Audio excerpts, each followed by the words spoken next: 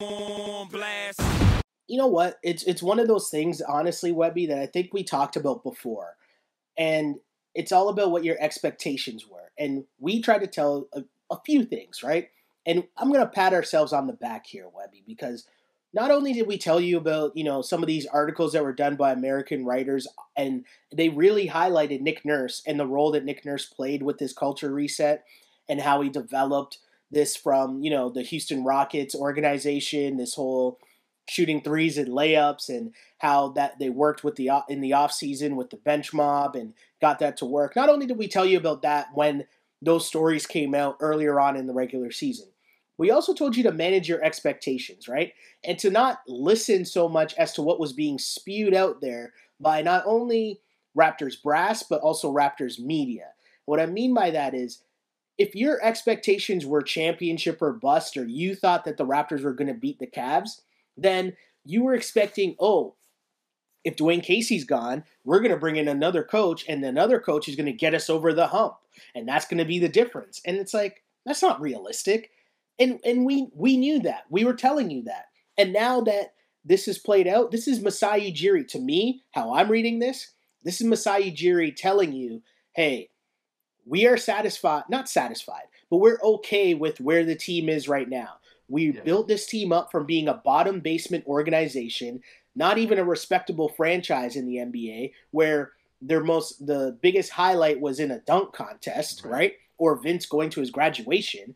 Other than that, it's been the lottery and mistakes in the lottery, to be honest. And since then, Masai's come in. He's taken them into the playoffs consistently. They've improved every year since Dwayne Casey's been there, for sure.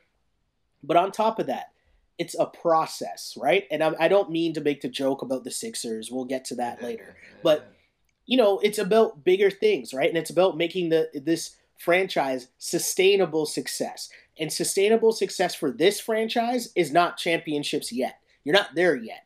It's about consistently being in the playoffs. It's about consistently building basketball fans that have an understanding of what it's like to cheer for a winning team night in and night out in the regular season.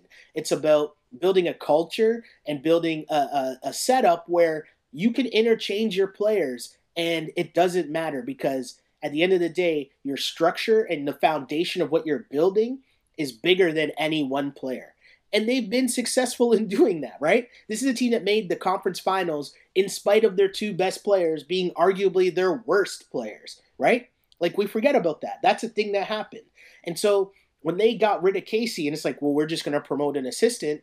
Well, it's the assistant that showed you that his offense works last year, right? Like, we saw that.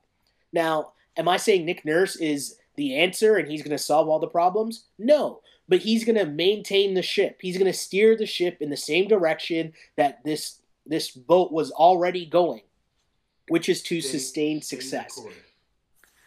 Stay the course. That's all they're trying to do. Because, again, if they lose to LeBron every year in the second round of the playoffs, they'll tell you they're mad, but they're still going to jack up ticket prices each and every year, right? And they can do that as long as they're in the playoffs. And that's something that for the majority of this franchise's existence, they hadn't been able to say before Masai Ujiri got there. And hiring Nick Nurse, as much as Raptors fans don't want to hear it, because fans want to hear, we're winning a championship, we're trying to win a championship. And trust me, they are trying to improve each and every year. But what do we say each and every week, Webby? There's levels to this shit. And the Raptors yet aren't on that championship level yet. You got to get there. You got to start and build the foundation. And they've done that. And this is all a part of that process. And keeping Nick Nurse, someone who's familiar with what you're trying to do and what you're trying to build, that's all part of the plan. Masai's plan, right? On blast.